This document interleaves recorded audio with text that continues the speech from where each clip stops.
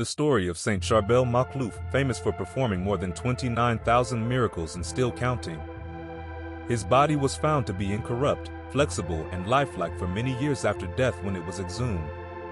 His clothes were found soaked in liquid and blood, and the cloth divided into small pieces were distributed as relics. Several miracles were reported of healing of sickness through these relics.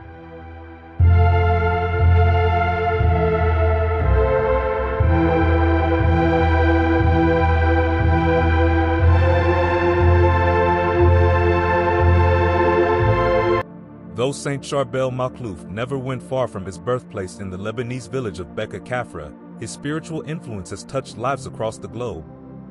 Early life and calling. Joseph Zaroun Makhlouf, later known as Charbel, was born into a humble family.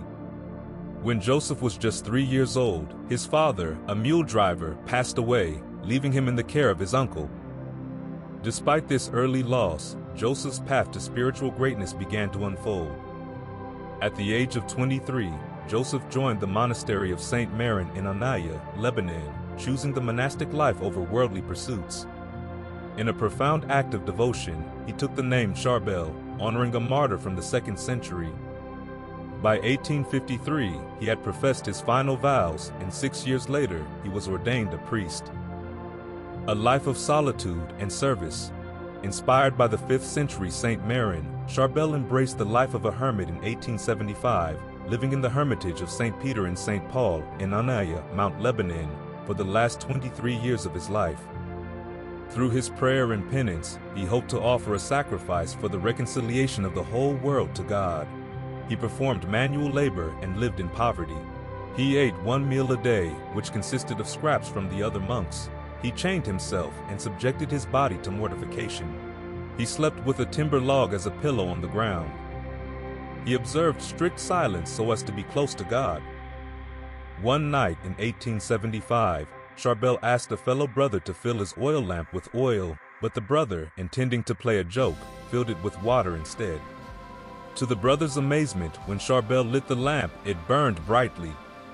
The astonished brother reported this to the superior, who, along with the brother, went to Charbel's room and witnessed him working by the light of a lamp filled with water. Death and legacy. Charbel's earthly journey concluded on Christmas Eve, as the late afternoon sun cast its gentle light. He died on Christmas Eve in 1898 following a stroke. After he was buried, a great light started emanating from the grave. The mysterious light could be seen from a great distance and continued for 45 days after his death. When superiors and other monks of the order opened his grave, they found his body incorrupt, flexible, and lifelike. A mixture of blood and water was found emanating from his body. His blood-soaked clothes were changed and small pieces were distributed as relics. Thereupon, several miracles were reported of the healing of sickness through these relics. Pilgrims began flocking to the shrines and innumerable miracles were reported. The monastery began maintaining a record of these miracles in 1950. 2 of the cures were acknowledged by Pope Paul VI for his beatification. First was Senior Maria Abel, who suffered for 14 years from gastric ulcer, which neither surgery nor medication could cure or relieve. After fervent prayers at the tomb of Saint Charbel, she was instantly cured. The other was to Alessandro Obaid, who was blinded when the retina of his eye was torn by the branch of a tree. His sight was restored at the tomb of Saint Charbel. But the most famous miracle was to a 50-year-old seamstress, Ms. Mountaha Daher, who was born with a disfigured hunchback that doctors could not cure. She was completely healed during her visit to the tomb. Her doctor confirmed the healing and added that she had other hidden deformities that were also healed, making her a woman with a normal proportionate body. Thousands of miracles have been reported at the shrine as well as from people who took the relics and placed them on their bodies for healing. The body of Saint Charbel remained perfectly preserved for many more years. In 1965, by the time he was beatified by Pope Paul VI, the body was reduced to bones. He was canonized on October 9, 1977 by Pope Paul VI. His feast is celebrated on July 24th.